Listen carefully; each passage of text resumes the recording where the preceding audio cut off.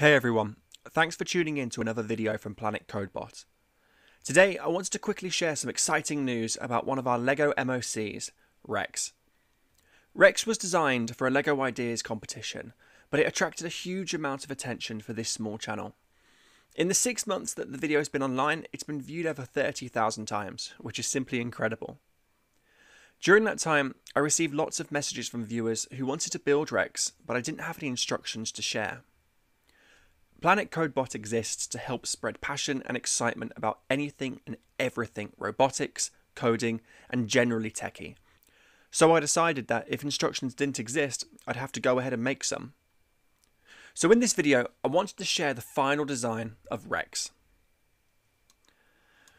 TREX has been created using Bricklink Studio 2.0, and it's been designed piece by piece using the original design and a bit of video footage I had left lying around. Now, TREX is built exclusively using the LEGO Mindstorms robot Inventor kit, and it features roughly 450 pieces. This digital model, which can be viewed using Bricklink Studio 2.0, has been meticulously assembled to ensure that not a single piece is missing. If I zoom into some specific parts, you can get a bit of a better look at how TREX is really built. Let's have a little look at some of the finer details of the TREX build. If we zoom into the head, you can see all of the tiny little details that go together to make this dinosaur look complete. I really love this part of the build because there's so many little touches that you just don't see when you're looking at the original videos. TREX's jaw opens and closes, and it's controlled by this single motor which is hidden just behind the neck. The jaw is only held on this one side, so we've had to use a pin and a little bit of decoration to hide this fact on the other side. However, in practice, it really does work quite well. If we have a look at the body of TREX, you may just be able to see that the intelligent hub, or the smart brick, is held in here. Now, this model does not have the wiring attached to it for the simple reason that you cannot get it in the program itself, or at least I couldn't find it. So you will have to add those in as well. Instructions are included in the build videos on Planet Codebot. Now, TREX's tiny little arms, which you can see here, are actually built on a hinge, which means that they do actually twist. Now, I'd have to select all of these parts to be able to make them move in the model itself. However, his arms do tuck away if you prefer that look for storage. TREX's two legs are pretty much identical, however, they're just mirrored for the left and the right hand side. Now, these legs are actually adapted from the Gilo model, which is one of the original models in the LEGO Mindstorms robot Inventor kit. However, I had to adapt them a little bit to make them work for this Tyrannosaurus Rex design. So the angle that the legs sit at has changed. It's a lot more vertical, and I've also extended the legs and made them much longer. As a part of this process, I did want to make the legs look a little bit stronger because before I did this, TREX did look a bit like a chicken. So I've added these sections here just to add a little bit of weight to TREX's legs and make them look a bit more powerful. As this build was purely made from the LEGO Mindstorms Robot Inventor kit, I have had to be creative with certain elements to try and hide the wires and the motors, but also just to add a little bit of character and flesh out the body a little bit. So we've got some artistic touches on the top. You may like them, you may not.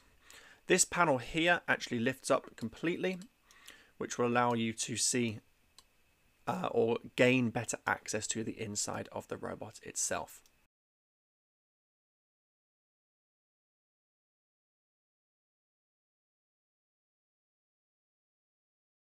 So as you can see, that panel lifts up and can also close.